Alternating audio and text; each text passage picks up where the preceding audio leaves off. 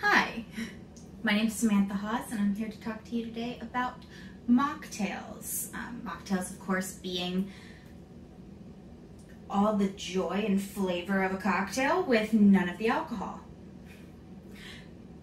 Now, if you're like me, you like those mocktails to still have a deeper flavor, some of that richness, some of that bite that you get from a traditional alcohol-based cocktail. Easiest way to produce this is with, well, alcohol. And by that I mean bitters. Technically, these have alcohol, but it's such small amounts and you're using such small amounts that you're essentially non-alcoholic for your drink. Now, when we talk bitters, most people think of this bottle, Angostura bitters. It's almost everyone has a bottle. It's very basic staple of making cocktails. However, if you're going to venture out and you want to create a more interesting and complex cocktail or mocktail, you're going to want a wider selection. I personally am partial to orange bitters, and for mocktails, I really love smoked chili bitters because they help lend a little bit of that heat and bite back into the back end of a drink. And you can experiment. This here is a batch of homemade pumpkin spice bitters that one of my friends made. It's not complicated. You're basically super concentrated in infusing something. Easy peasy. But not everybody has that time, so they do make them in bottles for you. Now, a really good example of how you can use something as simple as bitters to build yourself a great little mocktail is an old-fashioned. Your traditional old-fashioned is a bourbon-based cocktail, and it has no non-alcoholic mixer. It is straight alcohol, just different ratios, and the backbone of that flavor is built off of bitters. In fact, it's my favorite part of that cocktail, and I tend to lean a little heavy on them. So when I want to have a non-alcoholic, less caloric version, I reach for the bitters. Now, if you really want to have some of that tannin and richness that you would get from a bourbon in this, you are more than welcome to use some black tea. I personally like that it can be a little lighter doing it with just the bitters for the flavor. And of course, with any mocktails, just like making cocktails, you're going to need certain pieces of equipment. I do highly recommend a cocktail mixer glass, or even just a pint glass and a stir spoon. I also love a shaker. I personally use a cobbler. You can use a traditional martini shaker with the lid. I just don't like them because they get stuck. It's fine. But for this one, we're going to do some ice in our cocktail shaker, or cocktail glass, sorry. And then with the old-fashioned, you're building on flavors of orange and cherry. Those are your garnishes from an old-fashioned, but so I like to use both types of bitters to help lend that flavor. And I like to go a little heavy, so about 3 dashes, strong dashes of orange, 3 of cherry. Angostura is the bitter that traditionally goes into this cocktail, so we're going to do 2 of that. And I told you I like smoked chili for the bite. Just 1 dash of that. It's strong. And you'll notice you can't even see it in the glass. You can see the color, no liquid here. Dashes are a couple drops apiece. You can afford to use several. They pack a lot of punch. Then we're going to mix that with just regular club soda. If we were a more patient person, we would not have it fizz up like that. But when you're working with a fizzy cocktail, always stir. Never try to shake. Everybody tries to shake because it's fancy, but it's not always the right choice. I'm partial to a julep strainer. That's going to be a big, what looks like a massive slotted spoon, essentially. And you're basically just going to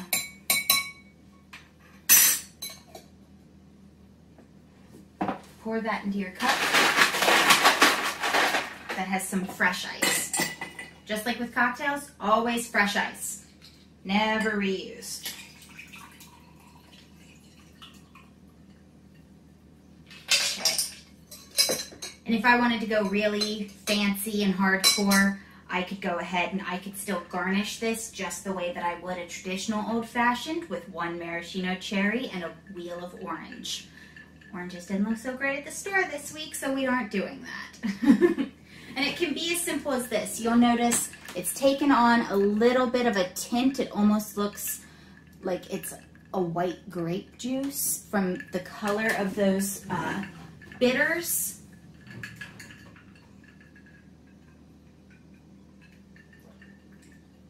And when we take a sip, we get a wash of first that kind of orange note, and it is just very slightly artificial, waxy, very slightly waxy, and you can cut that with just a splash of fresh orange juice if you really want to up that element.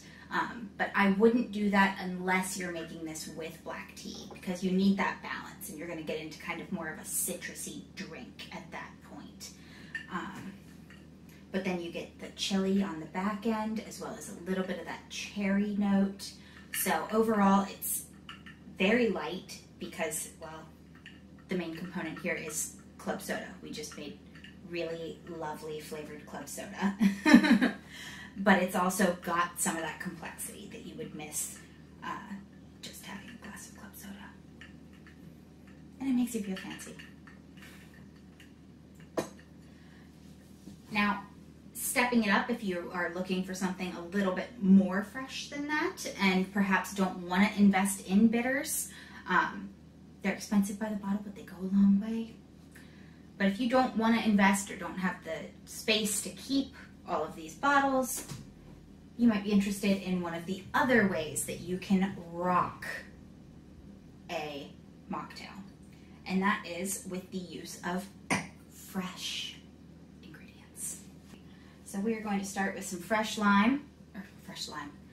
mint that I picked out of my garden. You don't need a ton if you're making this for one person. This is something that you can make in a batch, in which case you can be looking at those larger quantities, but in this case I'm using 6 to 8 mint leaves. Not a mad amount. We're just going to muddle that into the bottom. Now, they do sell cocktail muddlers. They're made of wood. They are ridged at the bottom so that you get some different texture. Once you have those kind of muddled up to release some of the oils trapped within those leaves, we're going to go ahead and put ice into this glass. Throw an ice cube across the floor. It's a sacrifice to the gods. And then we're going to take our lovely mint and ice, top it with a little bit of lime cordial. In this case, I'm using Rose's sweetened lime juice. Really easy to find, really easy to get a hold of. You can, of course, make your own. I just don't. And I usually just do a splash. If you're looking for a more exact measurement, you want to stay under a ½ ounce for one serving because it does pack quite a lot of sugar. And not using alcohol to make this drink, you're not having as many elements that can cut that sweetness. So then we're going to take that lime cordial, mix it with, in this case, cucumber mint sparkling soda.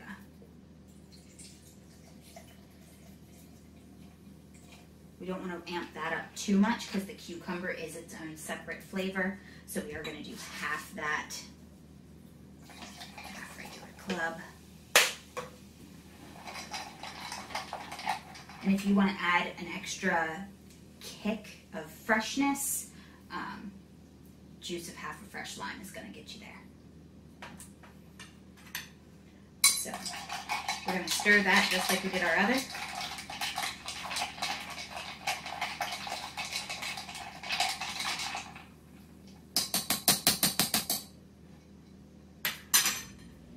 I personally love the look of a drink served up, so we're going to do this into a martini glass or wine glass.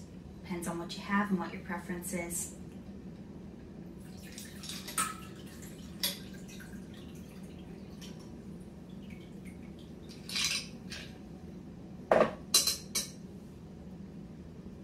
That's going to give us a lovely, it almost is the color of a martini.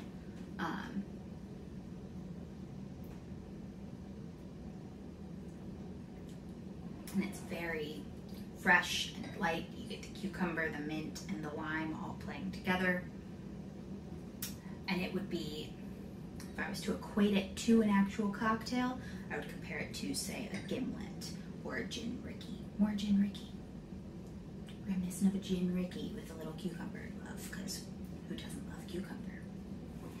You can play with all sorts of different sweeteners. The lime cordial is a great way to get there and incorporate some of that citrusy element. But I also love honey syrup. It can be made as simply as 1 part boiling water, 1 part honey, stir to dissolve.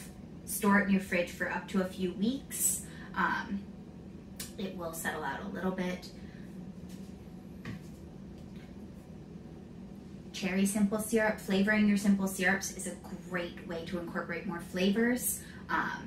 In this case, I did this with the liquid left over from cans of tart cherries, canned in water. Mixed that with sugar. You also can do that with teas. Chamomile is a great one to make a simple syrup out of. And you do that just by brewing extra strong chamomile tea, and then sit there and mix that hot tea with sugar, stir to dissolve. Make sure it is fully dissolved, otherwise you will end up with a gritty syrup. From there, the key is to use fresh as much as possible. You are, just like with making a traditional cocktail, you're going to get a better result from better ingredients. Fresh citrus juice is always better than using the bottled stuff, although the bottle will work, just won't give you quite that same depth. Sparkling sodas that have flavor are the best way to take a little shortcut that I have ever seen. This one's grapefruit. And keep in mind that if you want to use juices, because you aren't bringing in an element that is inherently bitter, like you would be with a traditional cocktail, don't use cranberry cocktail, use 100% cranberry juice. Try to find the juices that have less inherent sugar. That way you can play with sweeteners rather than producing something that's already sweet. This has been a very brief lesson in mocktails from Samantha Haas. Thank you and good night.